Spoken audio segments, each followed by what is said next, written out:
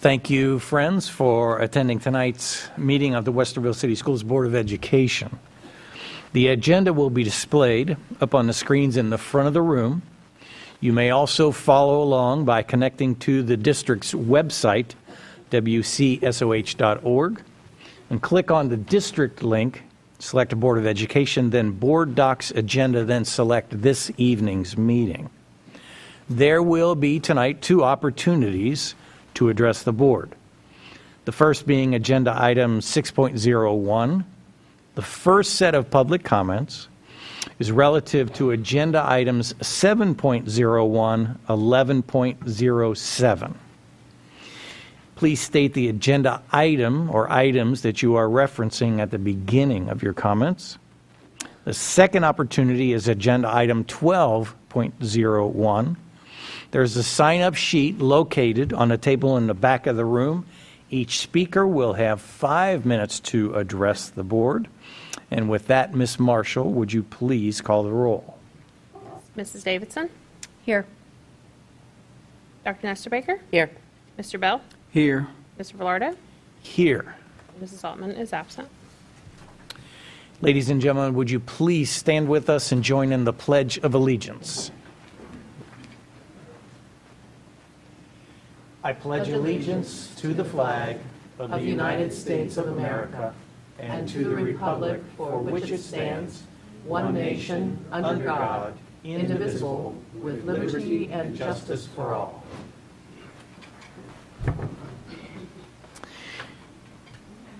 Thank you. We move on to agenda item 3.01. I'd like to have a motion to approve the minutes from Board of Education organization and regular meeting, Monday, January 13, executive session, Saturday, January 18. Could I have a motion and a second, please? So moved. Second.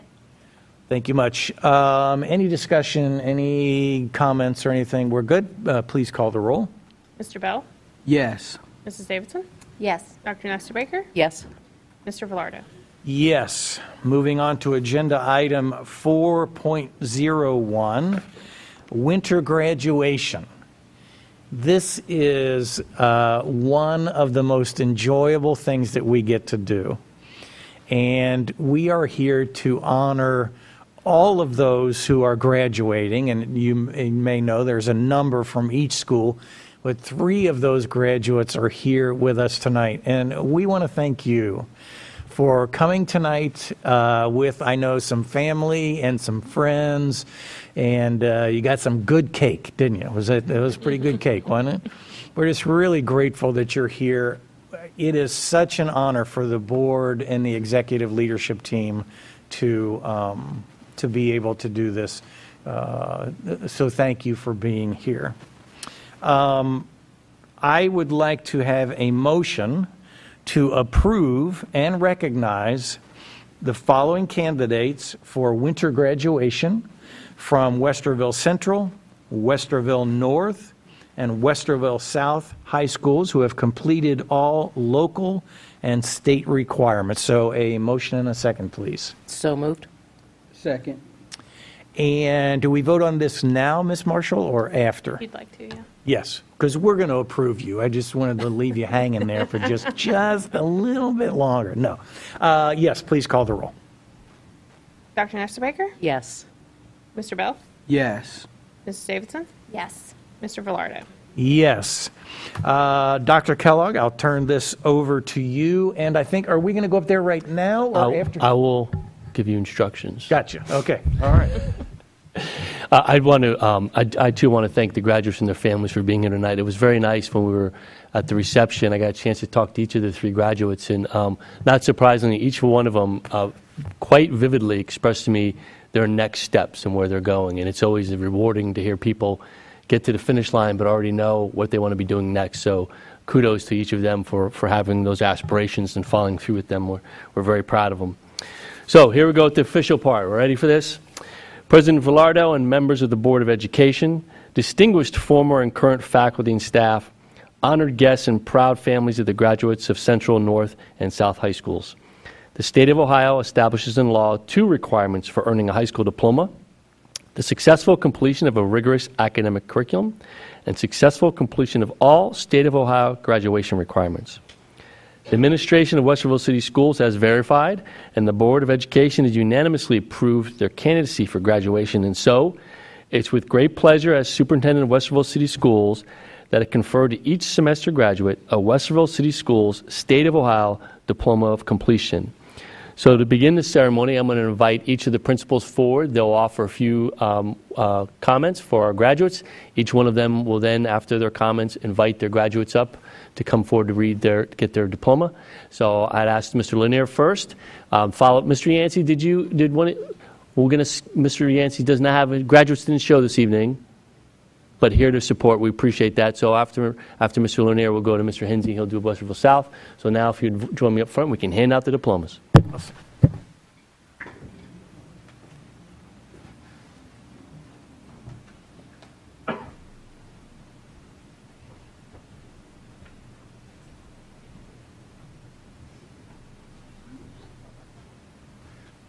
Thank you, Dr. Kellogg. President Velardo, members of the Board of Education, Dr. Kellogg, and Treasurer Marshall.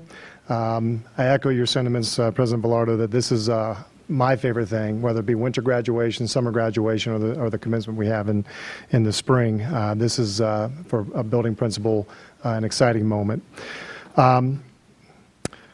Robert Frost has a famous poem called "The Road Not Taken," and the most recognized passage goes like this: "Two roads diverged in a wood, and I took the road less traveled by, and that has made all the difference." We celebrate this evening our winter grads as they have taken a different path than their peers. Some are graduating early, and some have taken a little longer than others to get to this point in time to meet their graduation requirements. The bottom line is, even though you've taken a different path to be here, the message is you have to understand that the road that you have taken to get here is the road you've meant to be on. And now you're here. And congratulations on your success. There's a lot that goes into educating students in today's world. However, one skill that stands out when it comes to success in life is the skill of perseverance. Each of you, all of you, have shown that skill of perseverance. Ultimate success comes to those who stay the course and find a way to make it to the finish line. And really for you, this is not the finish line, this is the starting line, because from this point forward, you're moving on with great plans and great ideas about what you're going to do in the future. As adults, it's easy for us to talk about perseverance in the abstract. However, real life doesn't follow a script, and real life can throw you some curveballs from time to time. True perseverance, the kind that leads to success, only happens when you face difficulties head on and come out a better person on the other side.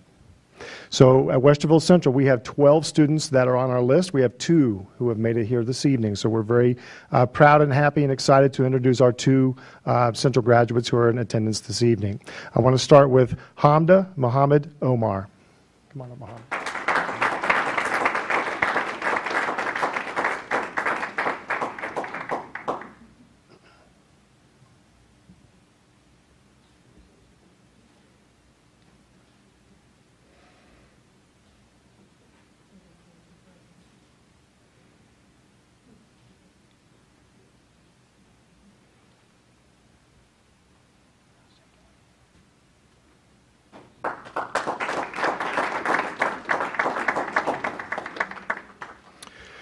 Our second student in attendance tonight, our second graduate, is Hope Elizabeth Snively.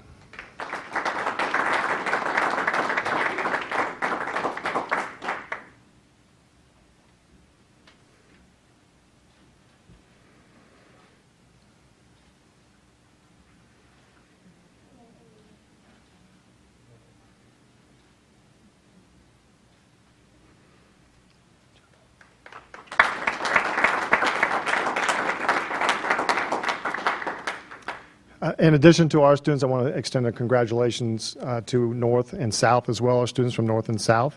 And I want to especially thank the Board of Education for taking the time to acknowledge and recognize our students in this way. Not a lot of districts do this, and it really shows the heart and dedication that our board has to our student body. So we really, truly appreciate taking the time. And let me finish it by saying we love it when our Warhawks leave the nest and soar, right? Okay, congratulations. My privilege now is to introduce the principal from Westerville South, Mike Hinsey.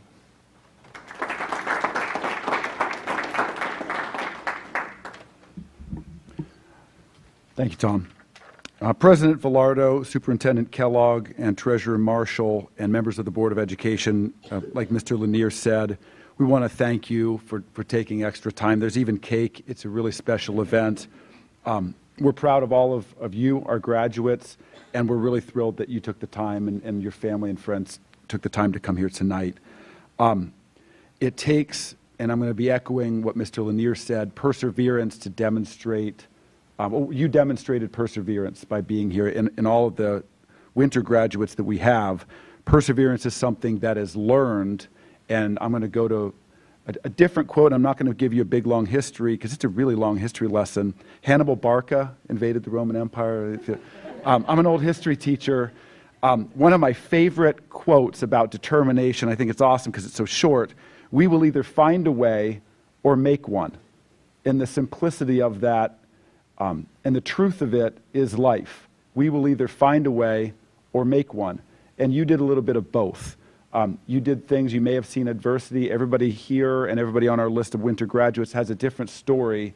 Some of it was adversity, and you overcame that. Maybe you found a way. Maybe someone helped you find a way, and maybe someone helped you make a way. So those sorts of skills, you need an opportunity to build that skill, and it is perseverance, like Mr. Lanier said, and we're thrilled that you found it now because you made it to the finish line with us. It's also important for us to recognize the board for being so supportive, doing things like this, putting together all the supports that you relied on and that helped you get here.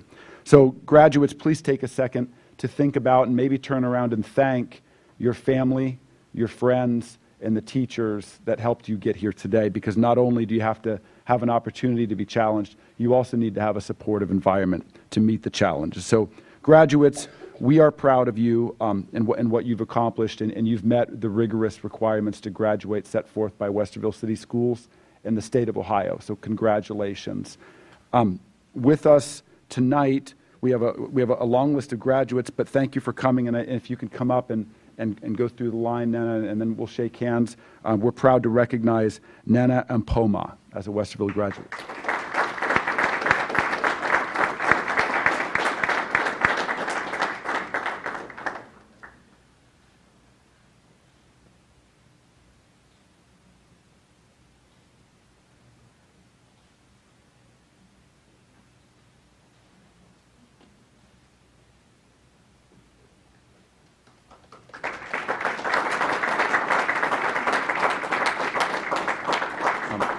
Wanted to, one more time, congratulate all of the graduates from Central and South. And as we say at Westerville South, once a Wildcat, always a Wildcat. Congratulations.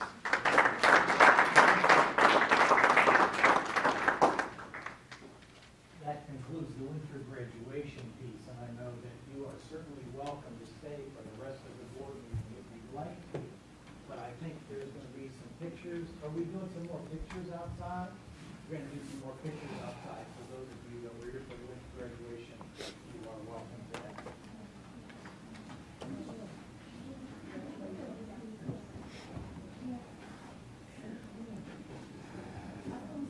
I think for the minutes.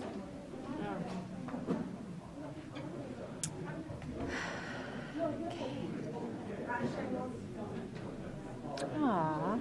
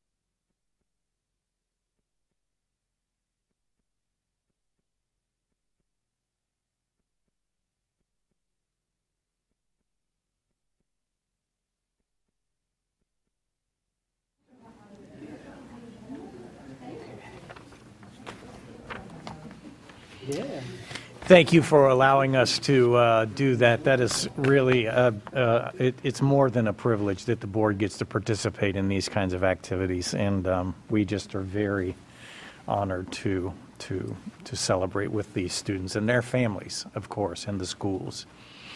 And moving on to agenda item 4.02, Public Education Week.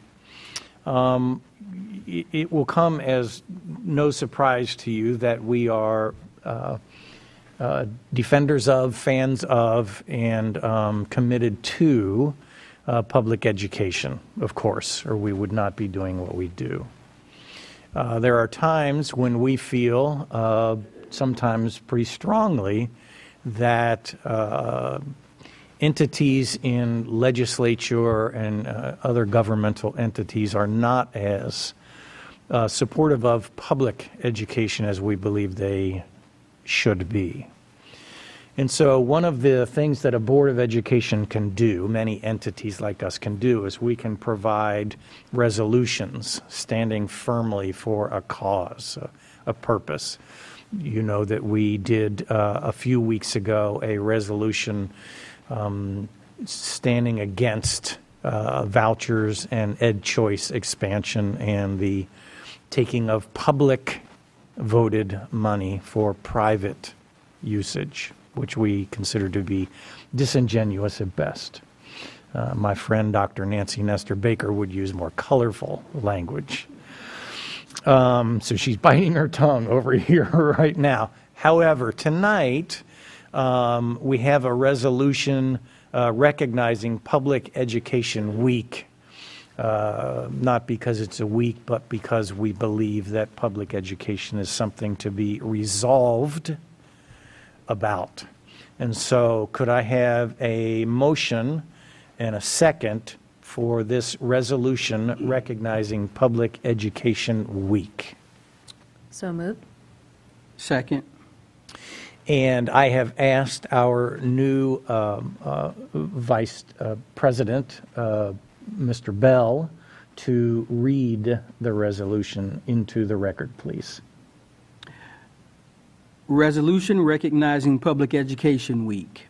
Whereas the Westerville City School District educates approximately 15,500 students and is one of the state's largest public school systems, and whereas the Westerville City School District is one of the area's largest employers and has a significant impact on the overall well-being of our local and regional economies.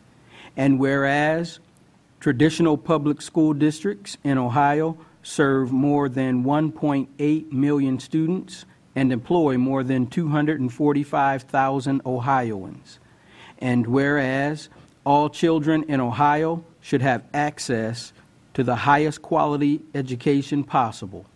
And whereas Ohio citizens recognize the important role that an effective education plays in preparing all students to be successful adults. And whereas quality education is critically important to the economic vitality of the Buckeye State. And whereas public education not only helps to diversify our economy, but also enhances the vibrancy of our community. And whereas Ohio has many high-quality school administrators, teaching professionals, and support staff who are committed to educating our children. And whereas public education is celebrated across the country by millions of students, parents, educators, schools, and organizations to raise awareness of the need for effective public schools. Therefore, the Westerville City School District Board of Education hereby recognizes January 26th through February 1st of 2020 as Public Education Week and calls this observance to the attention of all Ohioans. Thank you, sir. Sometimes we share our thoughts on these kind of things, and sometimes we're accused of sharing a little bit too much, but I have said what I want to say, but I think it's important if you all would like to offer a word regarding this resolution or public education in general. I would encourage you to share that, if you would like. You know I would like. These sort of recognitions years ago would have been kind of an of course, and everybody knows the importance of public education. But over time, I think we have all come to understand that's no longer true. Not everyone fully recognizes the importance of public education. Public education goes back to the very founding of this country. When you read John Adams' words, when you read Thomas Jefferson's words, and then as you read the words of others throughout the decades that this country has been in existence, you find a clear understanding of the public good that is public education. In our country, we always have a tension between the community or the overall and the individual, and that's a good thing. And until very recently in this country, public education has been the example of how that tension works best. But beginning in about 1987, with the publication of A Nation at Risk, a number of things were put into play in states across this country, most definitely in the state of Ohio, that have, for a multitude of reasons, been used to undermine public education. And as the years have passed and the sound bites have gotten more strident and the supposed evidence has been trotted out for people to see that public education is a failure, evidence which isn't accurate, too many people have lost sight of the importance of the public good of public education. It doesn't mean there isn't a place for private education. There certainly is. But public education is a foundational institution for the success of American society. And if we, as an American society, work to dismantle that foundation, we shouldn't be surprised at the cracks that begin to occur. So when we have a resolution like this, it's much more than, yay, we are a great school system, and yay, we love public education. It is, thank God we have this institution, and let's support it, and let's defend it, and let's stand for it as we have done in the past, as we need to do in the future, and as we here in Westerville certainly do now.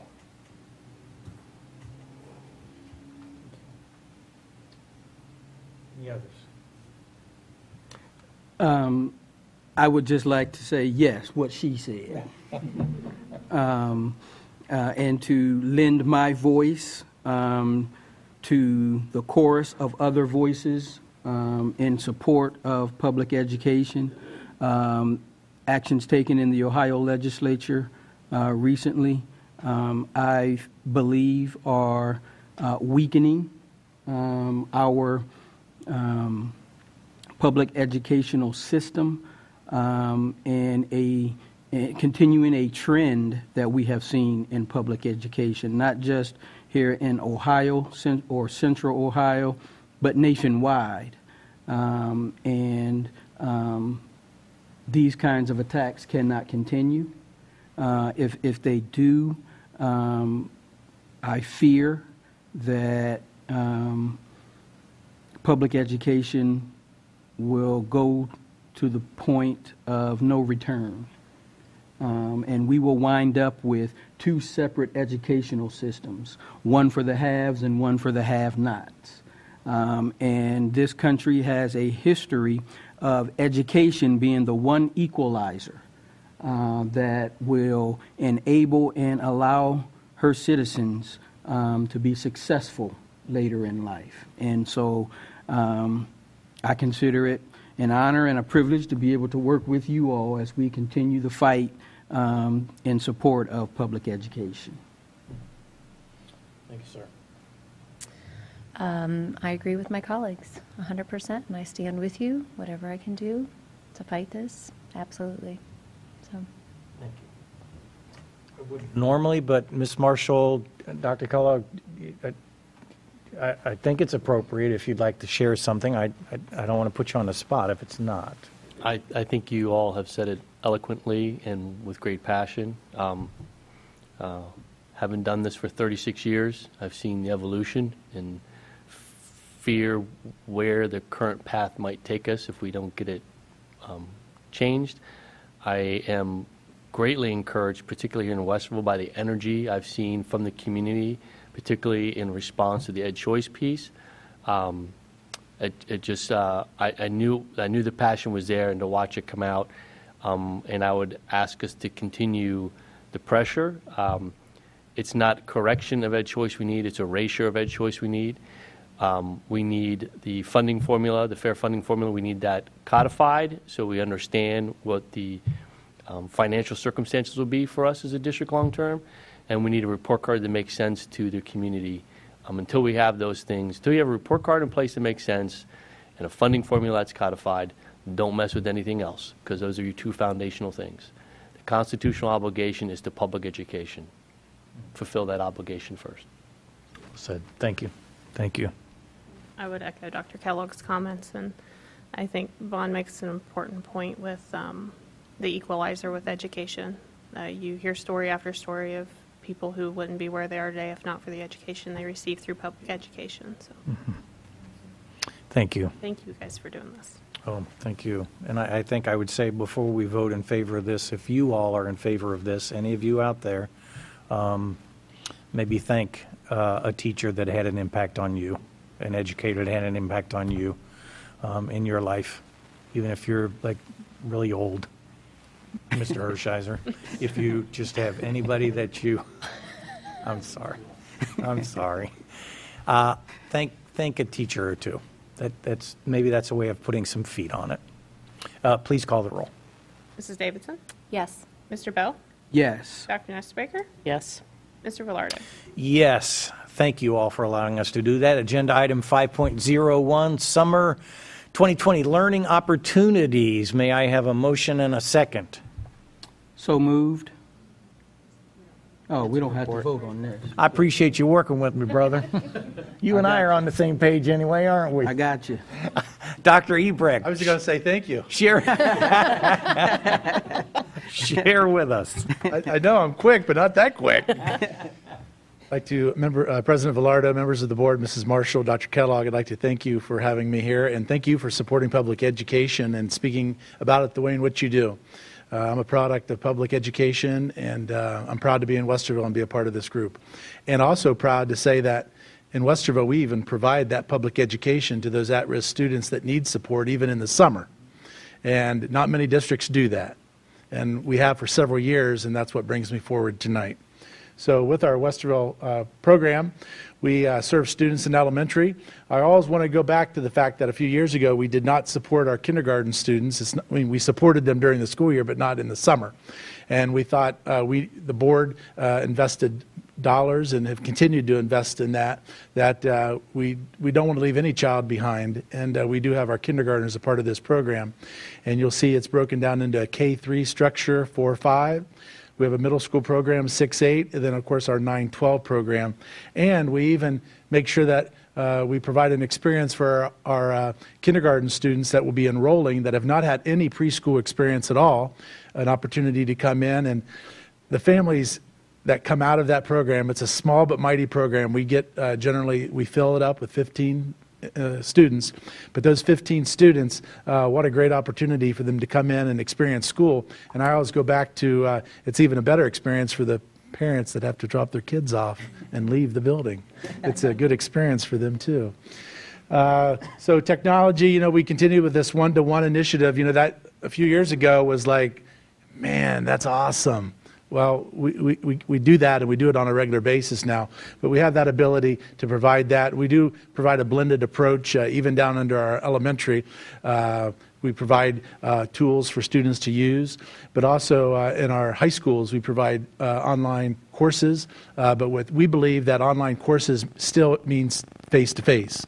And those students need that face-to-face support and immediate feedback, and so that's what our program is around. So you can see our locations this year. We'd like to be at Hawthorne, Heritage Middle School, Westerville North, as well as Westerville Central. We work hand in hand with our office, our facilities, and ensure that those places are available, and they'll be very cool for us with no major construction, which, as you know, in our district can be a bit of a task, but this is where we're going to be. And just something to note, all of you on the board have heard this presentation similar. There's a few little caveats, and I'll highlight those as we go through, and I'll make sure that I point out the small differences, because we look to enhance what we already do.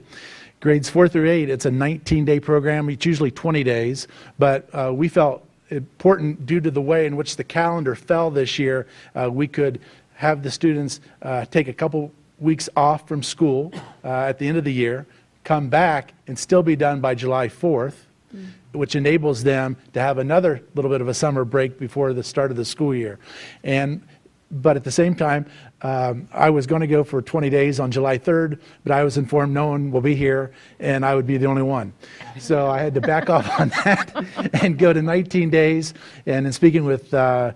Hershiser, he supported that as well. And we were able to go from 8:30 to 12:30. Usually we go 8:30 to 12, 3.5, but we're going to move that to 4 hours. And believe it or not, it's still within our budget, okay? Because one, we're not transporting on that 20th day, reducing costs, et cetera, did some personnel offsetting, and so that's what enables us to do that with no budgetary impact. And, I might come back next year and say, you know what, I really love those 4 hours. So we'll just have to see how that goes, but it'll be good 4 hours straight up.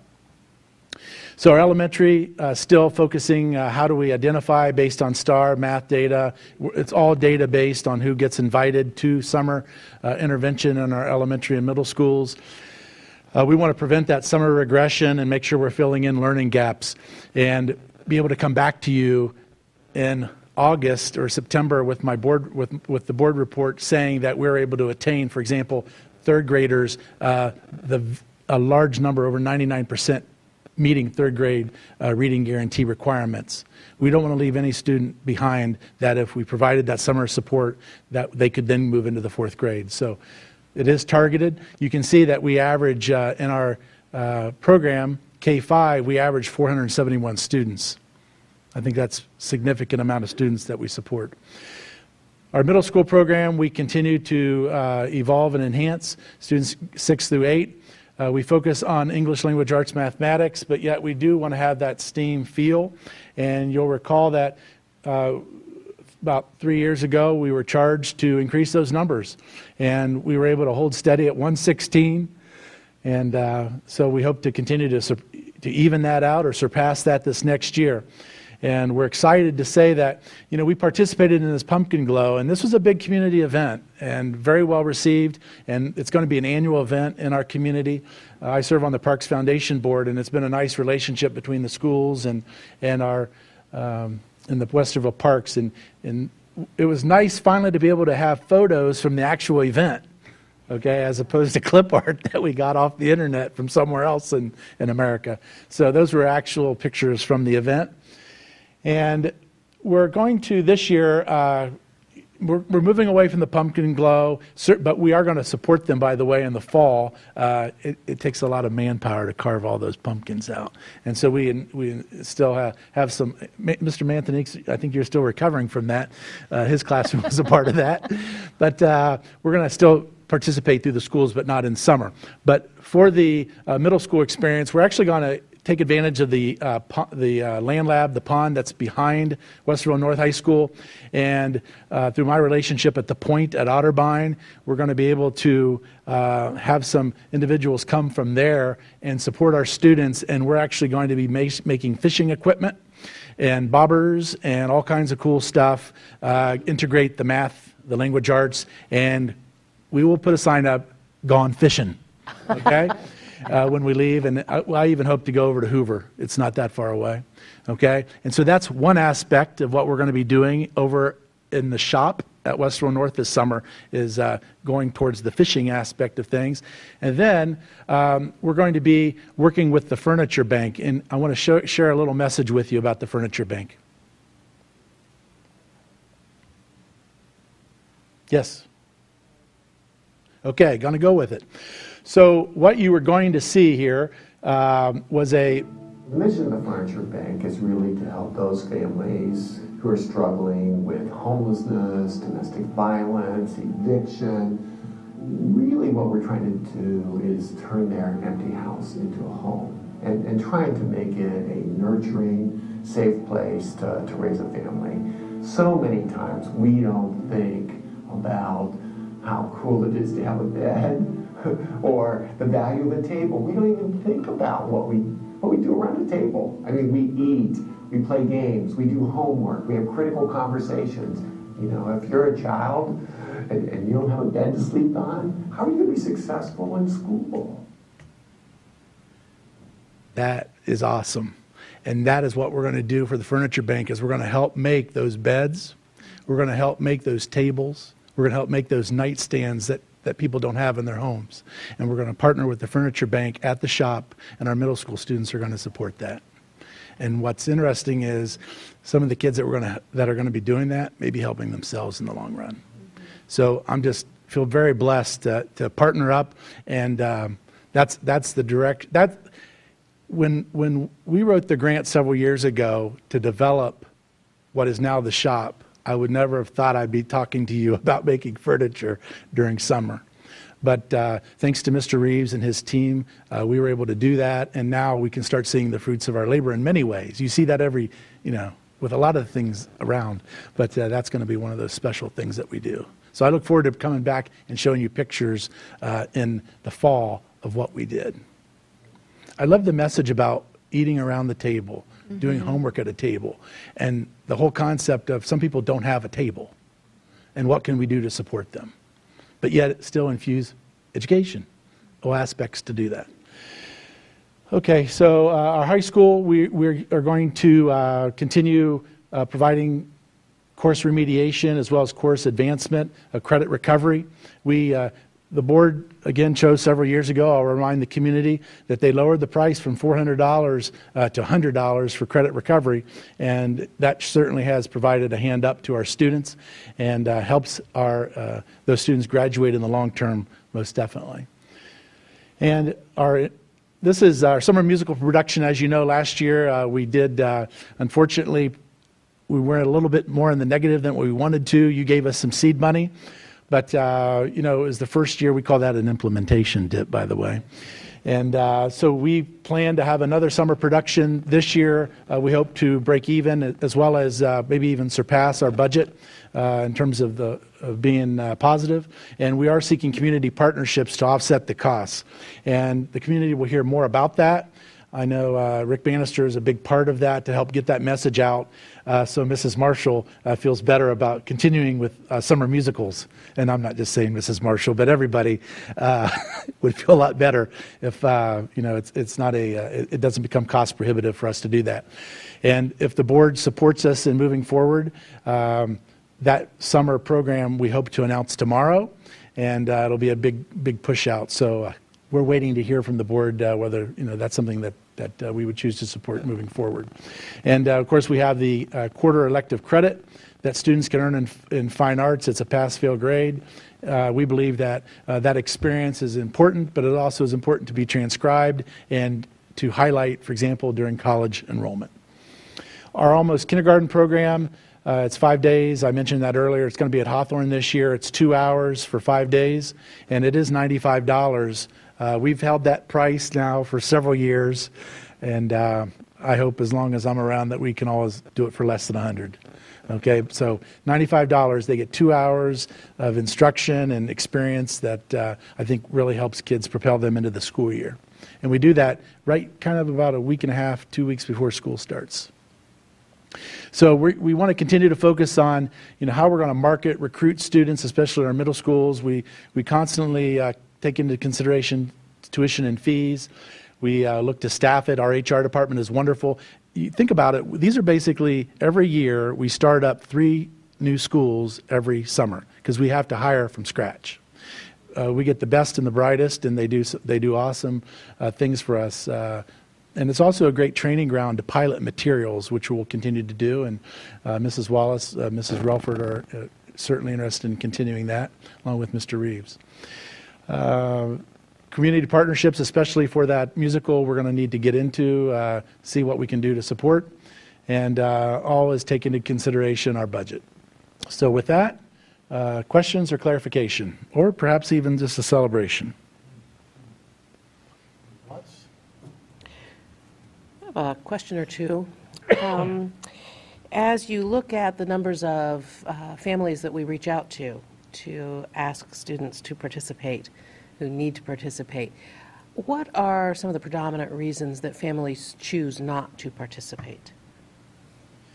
Well, one, they're leaving for an extended period of time, of course, during the summer. That's certainly. The one thing that we heard for many years was transportation.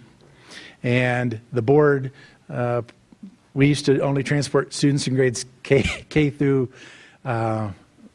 5, which didn't necessarily make sense because at one time our K-8 program was all in the same location, and we had a K-5 bus, but yet the brother who was coming in 6-8 we didn't transport. And also we heard that was a major barrier for our high schools. And the board a few years ago had insight to, we're not going to do that. We're going to level the playing field, and we provide busing K-8 now. Excuse me, K-12. We provide it K-12. So that was the biggest barrier I always heard, okay? Now, and also about child care, for example, is sometimes an issue. You know, it's a morning program. We're done now. We're going to be done now a little bit later. They'll arrive home about 1:30. And some families, you know, the whole thing about child care between the 1:30 and the 4:30 time, or until they get home from work, is sometimes a barrier. That's something that, you know, we do have some, you know, opportunities, but no direct child care within our schools. Okay? Okay. And how do we seek to reach the families of those children who have no preschool enrollment for our upcoming kindergarten class? Yeah, we reach out to local churches. We put flyers up throughout the community. We do some direct mails. We use social media. We fill the class up every year. We even sometimes have to go over one or two just because, you know, that's the right thing to do. So we try all those and certainly talk about, you know, on television, Hawthorne Elementary, and get it out through the board. But yes. And the last thing I have Felt like I wanted to do an infomercial, but I had to break from that. Last thing I have is a comment. The experiential learning in the Pond Lab and with the Furniture Bank, which I love, by the way. I really am intrigued by what we've seen thus far and what we're going to see as we continue to expand that. The role of that experiential learning in the academic success that we are hoping these young people achieve. The success that we see, and I expect we will see, suggests some really important things for education around the calendar. So I'm looking forward to that. I'm excited about it. Every year you come with something that's even more exciting. So thank you for your attention to that. I'm just waiting to do scuba sometime in that pond. Well, not really. But yes, thank you. Actually, we do a little bit of scuba now, by the way. We really do. That's a whole nother topic. CFA, Credit Flex. Mrs. Davidson, you're looking at me puzzled. No, there's something I want to say, but I'm not going to. Okay, all righty. Any? No, I was just going to say, anything with holiday lights that you... Oh, yes, exactly. Right? I'm not, no. Any other relative comments? Awesome report. We're very excited. Thank you to you and your team for all the work. So, didn't you bring some folks here that you want to introduce, or was that coming? You know what, Dr. Kellogg, that was a great segue, okay? Mr. Mantoniques is here with us tonight. He was our past administrator, and I believe that's the guy right there. He helps make the middle school powerful for us in that program. And we're going to post that position, and I'm hoping Mr. Manthaniques applies again. Okay? We could do a resolution regarding that if you'd I'll talk to like. Mrs. Manthaniques. She- Thank you. Any others? Thank you, sir. Okay, thank you. Very much. Really good work. Moving on to agenda item 6.01, public comments. We have none at this location. Agenda item 7.01, approve the financial report and investments for November, December 2019. Do I have a motion and a second? So moved. Second. Ms. Marshall, will you share with us, please? Yes, thank you, President Velardo, members of the board. So December, we had one board meeting and lots of holiday time. So we're going over, in November, we also had some holiday time. So we're going over November and December today, 2 months and 1 month, because we didn't do anything in December for the financial reports. So for November the 30th month ending, we had year-to-date receipts in the general fund of about $87.4 million, year-to-date expenditures of about $75.8 million, and an unencumbered fund balance of $126.9 million. And that's for the general fund only. All funds had year-to-date receipts of $116.5 million, year-to-date expenditures of $112.8 million, and an unencumbered fund balance in total of $178.3 million. And again, I'd like to remind the board that we do have the COPS funds for Westerville South project that's sitting in investments, and as that project progresses, those funds will be spent down. For the month of December, this is halfway through our fiscal year, we had year-to-date receipts in the general fund of $91.9 million, year-to-date expenditures of $89.9 million, and an unencumbered fund balance of $118 million. For all funds, we had $124.8 million in year-to-date receipts, year-to-date expenditures of $132.5 million, and an unencumbered fund balance of $168.9 million. And that's all I have. Are there any questions from the board about that? Please call the roll. Mr. Bell? Yes. Dr. Nestor Baker? Yes. Mrs. Davidson? Yes. Mr. Velardo? Yes, thank you very much, Ms. Marshall. 7.02, MOU WAA school psychologist.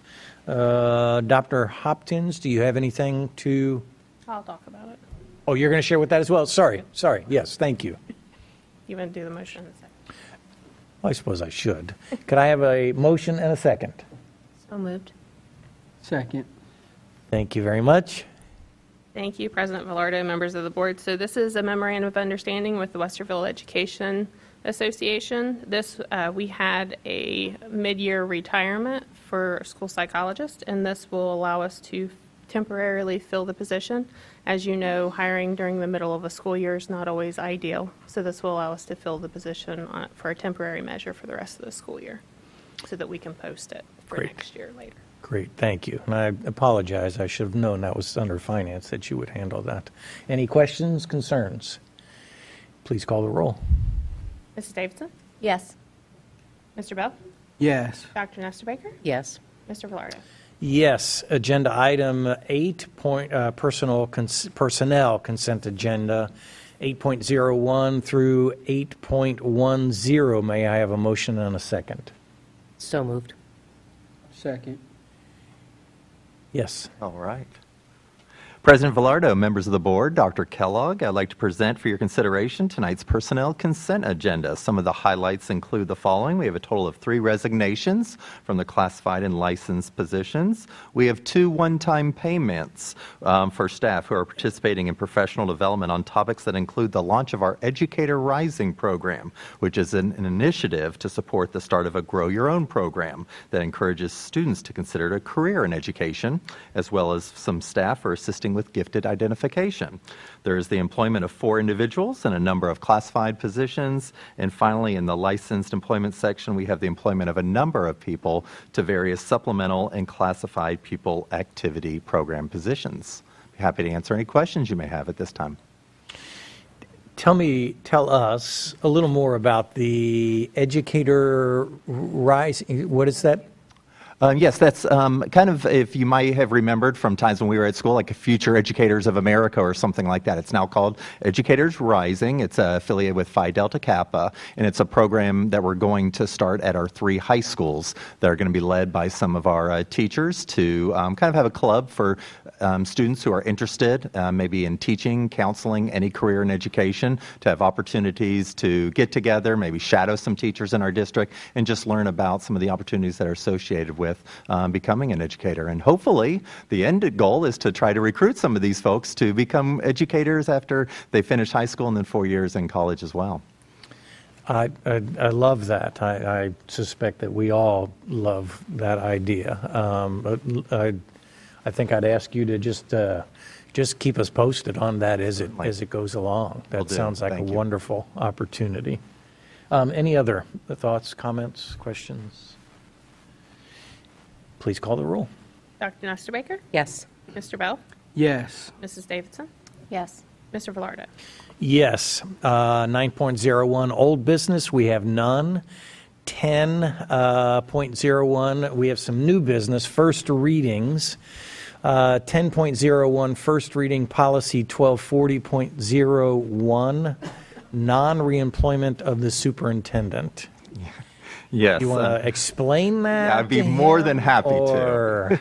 I'd like to explain it.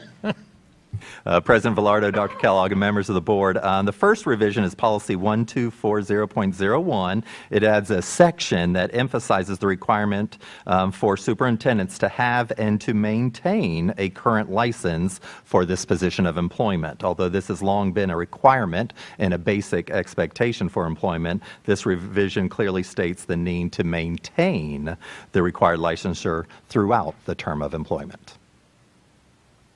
That's an important addendum. You don't want to reply to that thing? I'm covered. You're covered. He's good. Okay. Okay. And these are first readings, just to let you know, so there's not a vote or a motion or anything. And as I'm reading it, 10.02 through 10.06 all have to do with tobacco use by different constituencies and on school grounds. Correct. Do you want to explain them separately or explain why I'll there's go so ahead, many? if it's okay with the board, address the first 3, and then I'll have Debbie Meisner come up to address Absolutely. the next 2. Yeah, yes. But thank you for that opportunity there. The policy 1615 is actually a new policy. Previously, we did not have a separate policy that addressed the regulation or the restrictions of the use of tobacco by administrators. So that is new in policy 1615. Policies 3215 and 4215 add a little bit more clarification to the employee groups for professional as well as classified staff. Some of the major revisions to these policies include the expansion of the definition of tobacco to now include e-cigarettes, as well as prohibiting all tobacco advertising on school grounds and at all events. These revisions reflect current Ohio law and are recommended for adoption to maintain accurate policies. Thank you very much. And then, Ms. Meisner, you're going to talk to 10.05, use of tobacco in general, or? Yes, sir. Could I ask Dr. Hopkins a question first? Yes. Why do we need a separate policy about tobacco and administrators when we already have a policy that addresses professional staff? Well, the way that the board policy is set up, there's different divisions for the classified staff, professional staff, which includes our educators, psychologists, counselors, et cetera, and then also administrators. So the need for clarity and consistency is, since that we do have them separated, it would be wise to have a policy that clearly states it within each of those sections. The sections 1,000, I think it's 4,000 and 5,000. Okay. I can see that. I guess I will always lobby for more succinctness and more conglomeration rather than more policies. Seems to me that given the similarity across these policies, we should be able to have our administrative staff, our other administrative staff, our other staff, all of our components of staff should be able to be identified within a policy, and any slight differences that occur within that should be able to be delineated in that policy. So I'm not going to demand that we do that here, but going forward, I would really, really like us to see if we can't focus on becoming more succinct and incorporating within the grounds of a policy the necessary language, so that we don't find ourselves looking for this policy and not understanding that policy exists and all of those different components. I think that we could help ourselves by looking at policy perhaps a little more parameterized. I don't think it's a word, but I just made it up. I like it. I certainly understand the sentiment there, so thank you for that feedback. Hashtag that out. Hashtag parameterized. Thank you very much, Dr. Hopkins. Ms. Meisner will come forward and share a little bit with us, right? 10.05, Policy 5512, use of tobacco. Do you want to just go ahead and describe those two to us, 10.05 and 10.06? President Velardo, members of the board, I'm happy to speak with you on these two separate, yet within the tobacco section policies. Please know that Westerville Schools has been 100% tobacco-free since the late 80s. And honestly, the revisions in this language, there are no changes in our actual practice. That's based upon what the language is saying here. Nothing's changing there. We did add to all these policies the verbiage at all times, 24 hours a day, 7 days a week. That is a particular piece of language that the Ohio Department of Health looks for. And to check the box for them to say that we are 100% tobacco-free, we need that language in all of our policies. I think Dr. Hopkins has already shared with you what you need to know about the policies. I'm happy to answer any questions. If we parameterized it, that language would be in one or two policies and we'd be covered. You're preaching to the choir. She knows.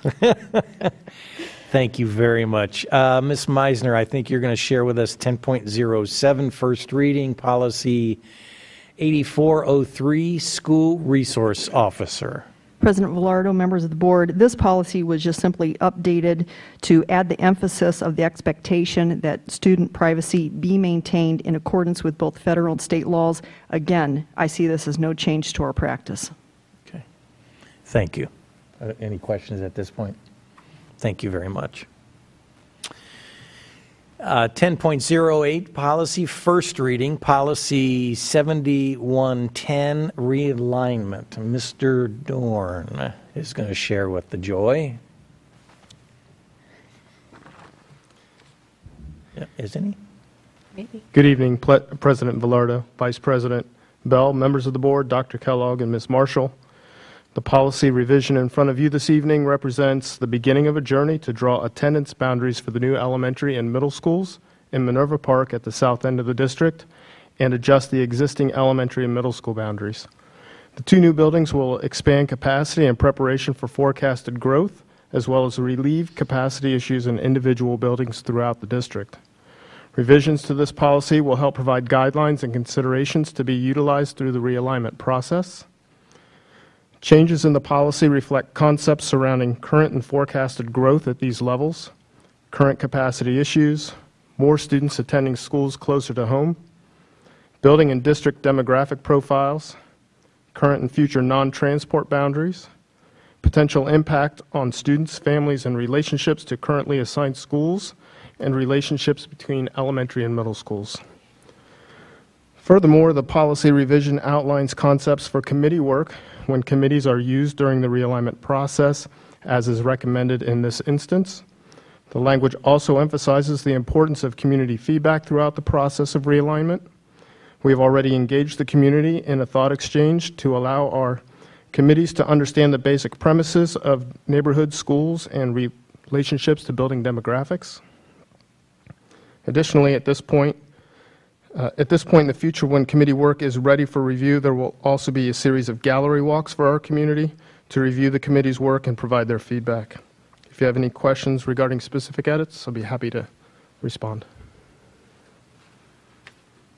Questions or thoughts at this time? Just one quick question. The Thought Exchange, how long is that open?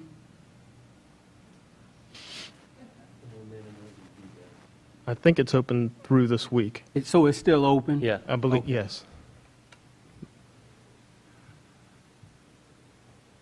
Thank you for being very, I would say, I think we would say, thoughtful, meticulous, trying to really care for students and their families in this process, getting community engagement in this process, being as concise and yet expansive in trying to engage people.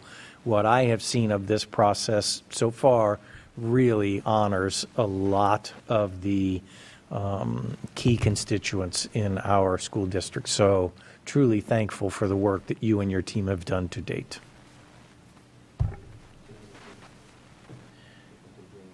It is open and The Thought Exchange is open through January 31st, midnight January 31st. So you can get the link from our website if you need it. Anybody's in the community is welcome to offer their comments. awesome. Thank you. Thank you, sir. Appreciate it. You want me to talk about the charge? Talk about the next item? Yes. Yes. Great. Tim, well, I was going to that. Okay. I was thanking you for that. 10.09, first reading, realignment committee charged, elementary school, middle school. Mr. Dorn. Thank you. In addition to the policy revision, we are presenting you with an updated charge to the realignment committees as referenced in Policy 7110. Revisions to the previous charge were necessary to be in line with updated policy because of the scope of the process, limiting realignment to just elementary and middle schools. The charge provides additional clarity and focus as it relates to this scope. As mentioned earlier, there is an intent to utilize committee work during this process that includes a number of community members and district administrators as well as others. The Plan Development Committee is made up of district leadership team and a few other key administrators. The focus of the Plan Development Committee is to share information with the realignment committees and support them with requested data. The Plan Development Committee will also ensure that the work comes from the realignment committees will honor the board's policy and charge. In our model for this process, there will be two realignment committees. The Elementary School Realignment Committee, co-chaired by Barb Wallace and one community member, and then the Middle School Realignment Committee, co-chaired by Scott Reeves and a community member. These two committees will work concurrently at the same site, such that as needed, they can work collaboratively. The Plan Development Committee will also be present for those work sessions to provide any requested data that they need. The language in this charge as related to this scope further clarifies and reemphasizes for the committee the concepts surrounding current and forecasted growth at these levels, current and future building capacity issues, more students attending schools closer to home, building and district demographic profiles, current and future non-transport boundaries, potential impact on students, families, and relationships to currently assigned schools, relationships between elementary schools and middle schools, and conformity to all applicable provisions of the Sunshine Law. Thank you. Any questions? Thoughts? One quick comment. We heard the other night at our annual City Council School Board get-together the question that was raised about the district's prior focus on ensuring that kids from across the district know kids from across the district. And I have heard that from several other people. And as we go forward through this, and yes, that approach is there when we talk about the relationships across schools, I do want us to be sure that we think about the culture of the district and how the district as one remains one district, and that we seek to do what we can to make sure our kids know our kids from various places, and that there are opportunities for schools to work together so that that occurs, even if we can't maintain the breadth of assignment across schools that we once had. So as we go forward, I just want to make sure that all of the components that we have for the realignment committees in a lot of ways function within the overall culture of this district, and that should never be lost. Well said. Thank you. Any other questions, Comments at this time? Thank you very much for your work again. Moving on to agenda item 11.01, donations. May I have a motion and a second to accept these? So moved. Second. Thank you very much. We continue to be more than pleased with the amount of donations that this school district gets from a variety of sources, from individuals to small companies to corporations. Please know any size gift that you give, we are exceedingly thankful for. Please call the roll. Mr. Bell? Yes. Mrs. Davidson? Yes. Dr. Nestor Baker? Yes. Mr. Velardo? Yes. 11.02, resolution authorizing 2020-2021 membership in the Ohio High School Athletic Association. May I have a motion and a second? So moved. Second. Are there any thoughts or questions about this one? Okay, please call the roll. Dr. Nestor Baker? Yes. Mr. Bell? Yes. Mrs. Davidson? Yes. Mr. Velardo? Yes. Resolution 11.03, a resolution approving purchase of school buses. May I have a motion and a second? So moved. Second. Mr. Dorn, do you want to share with us? Yes, sir. President Velardo, members of the board, this resolution is requesting the authorization to purchase 3 buses from Cardinal Bus Sales and Service for $284,865. The 3 new buses will replace existing buses that will be retired from our fleet. We operate on a 14-year replacement cycle as recommended by our 2004 state audit, and we need to replace these buses under those guidelines. Funding for these vehicles will come from the Capital Improvements Levy funds that the community approved on May 5th of 2009. The buses were bid through Meta Solutions Cooperative, with Cardinal Bus Sales and Service identified as the lowest responsible bid for the 72-passenger buses. The cost per 72-passenger conventional propane bus is $94,955, and it is recommended that the board approve the purchase of these 3 72-passenger buses. Thank you, Mr. Dorn. Any question or comments? Is the 14-year replacement cycle still where we need to be? I mean, we agreed to do that in 2004. Do we need to revisit that, or are we still comfortable with it? Doesn't affect this, but while you're standing there, I'm going to ask you. No, I think we feel pretty good about the 14-year cycle. Okay. Thank you. We don't feel like we're getting rid of them too early, and we're not keeping them too long. I was more concerned about keeping them too long. Right. Thank you. Hearing no other, please call the roll. Mrs. Davidson? Yes. Mr. Bell? Yes. Dr. Nestor Baker? Yes. Mr. Velardo? Yes. 11.04, bus driver hiring initiative. Mr. Dorn. President Velardo, members of the board, in front of you is a resolution to approve the continued practices of the 2019 pilot of hiring incentives for bus drivers and signing and referral bonuses, as well as the district paying all upfront costs for new drivers, both with and without CDLs. Last year at this time, the board approved the pilot program for the calendar year. That program has been successful in helping us find drivers. In March of 2019, we needed to fill 17 contracted driver routes and hire additional drivers as subs. Today, we are only down 1 contracted route driver, but we still have a need for additional subs. During the pilot program, we hired or processed 30 individuals, leading to 13 as new contract drivers and 7 additional subs. 1 more individual did become a contract driver, but has subsequently already resigned. 9 were unable to complete the training.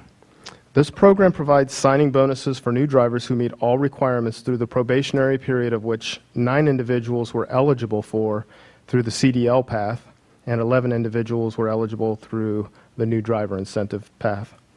We only had 1 individual eligible for a referral bonus, so it seems as referral might be a potential area that we should put more energy in to try and recruit additional drivers.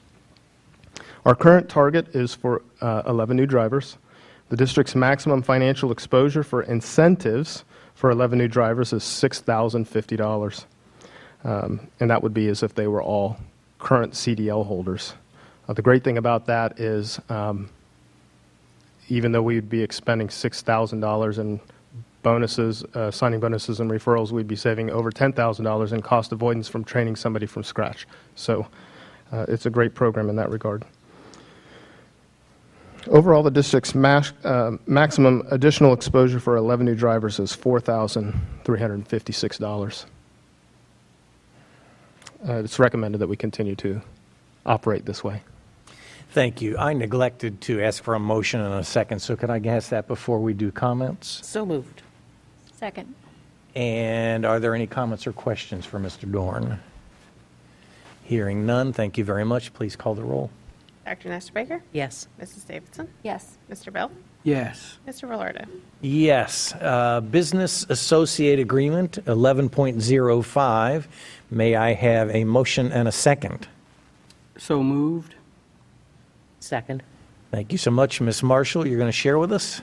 Yes, President Velardo, members of the board. So this is a business associate agreement. It will allow us to share information with Gallagher. So as you know, Gallagher was the benefits consulting firm that the district worked with for many years. Our contract ended with them in December. However, they are still the benefits consulting company that our stop-loss insurance works with. So we are part of a group, the Central Ohio School Stop-Loss Organization. So we carve out the stop-loss insurance. Gallagher is the consultant for them. So in the past, we've relied on the business associate agreement that we had in place with the contract with them to function for that purpose. So we will need to approve this in order to share information needed with them for the stop-loss insurance. Questions, thoughts? Hearing none, please call the roll. Mr. Bell? Yes. Dr. Nestor Baker? Yes. Mrs. Davidson? Yes. Mr. Velardo? Yes. Moving on, agenda item 11.06, overnight or out-of-state field trips. May I have a motion and a second? So moved. Second. This is where we approve trips that some of our students and staff will be taking for educational purposes. There is one typo here. It says there will be 11 students going.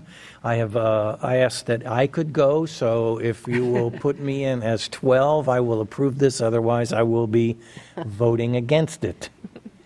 They are going to, just so you know, they are going to Amsterdam, Brussels, Paris, and London. Better make it 13. 13, okay. Okay. At no cost to the district. You might want to point that piece out. We do need to say, yes, we do need to say that. All right, I'm sorry for throwing us down that road. Any questions or comments? Hearing none, please call the roll. Mrs. Davidson? Yes. Dr. Nestor Baker? Yes. Mr. Bell? Yes. Mr. Velardo? Yes. Moving on to public comments of 12.01. We have one person signed up, Kevin Barnhart. Please come to the podium. Let me just remind you that you have 5 minutes to address the board. In this section, please remember to address the agenda item. Excuse me, this is for general comments, so you don't need to address an item. And a timer will be up on the screen for your benefit. Thank you for coming tonight. Absolutely. Thank you for having me. Dr. Kellogg, President Velardo, and board members. My name is Kevin Barnhart, as you guys know. I moved to Westerville probably 4 years ago, right? You guys are at the opposite end of the spectrum than what my wife and I are at. 2 young kids. We stepped foot in 59 houses. Cabot Ray's house was number 60, and now we both call Westerville home. With this realignment, it's a touchy subject for both naysayers and the yay votes. My next door neighbor has 3 kids that are 5th grade and below. 2 kids go to Mark Twain, and 1 kid has to be transported west of State Street to attend elementary school. I don't want that to be my children. It's time for the district to realign the district as a whole. As a constituent, I ask you, the constituents ask you, to keep your family with family, your friends with friends. By keeping children at schools that are close to their home, it will foster a classroom environment that is conducive to learning, to keep community friends or neighborhood friends with each other. This environment, as a whole, will provide a positive class environment, a positive climate, and a positive culture. So I ask that you guys, and I lobby you guys for this realignment to take the constituents' opinions and help continue to have a positive climate and culture within the district. Thank you. Thank you, Mr. Barnhart. Excuse me. Thank you, Mr. Barnhart. We really do appreciate when any members of the community come and share with us their thoughts. And I guess I would say that we are trying to really look at this realignment process, just now beginning the whole thing, just really starting to unfold it. And all of us have kids in the district or have had kids and have grandkids in the district. Yep. Yeah, she's a happy grandma too. So we are. I have children that are a generation removed from my own children. Anyway, Mr. Barnard, thank you for sharing your thoughts, and this will just really be unrolling, and it's we take the charge very seriously to all the demographics in our school system. So thank you for coming and sharing. Very important. Moving on to board comments 3.01. Who has anything that they would like to share? I do real quick. Parent Prep was held this past weekend at Westerville North, and it was a huge success. So kudos to the district for supporting this effort and putting it on. I think I know the parents really thought it was very more than educational. I think it was a community feel coming in for it, and I know they're excited for next year, or the next possibility. So thank you for the support. I don't really hate the word grandma. I'm just not called that. Okay, just for the record. Yes, That's right. We may want to mention the Westville Challenge event coming up. Good, thank you. I was hoping someone else would say that. Well, I'm going to prompt you because you have all the details. I just know it's on my calendar, but. So Westerville Education Challenge was one of the supporters for Parent Prep, along with the district and Canes and Westerville Parent Council, and we were able to do so because of our one fundraiser each year, which is held at Medallion, and it's an 80s themed party. It will be held February 8th.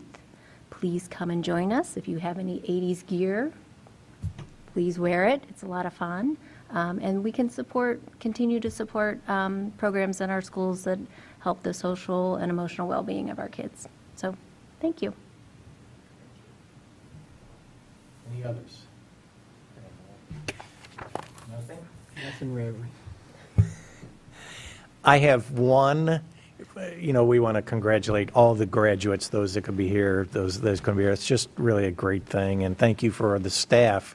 The cake and cookies and cupcakes and all that. I mean, that's just above and beyond. We're very grateful for all the work that's done behind the scenes. If I may say one personal note, I would like to give, because I know that thousands of people will watch this video out there. I would like to say happy 16th birthday to my youngest son, Stephen, who is turning into a young man that I never imagined, and he's with his mother and his brother celebrating his birthday right at this moment. So happy birthday, Stephen. Thank you for letting me do that silliness. 4.01, the board will meet in regular session Monday, February 10, Monday, February 24, 2020, 6 p.m. right here in this room. And I would like to ask for a motion to adjourn. So moved. Second. Ms. Marshall, please call the roll. Mr. Bell? Yes. Mrs. Davidson? Yes. Dr. Nesterbaker? Yes. Mr. Velardo? Yes. 7:21. They're There's no time.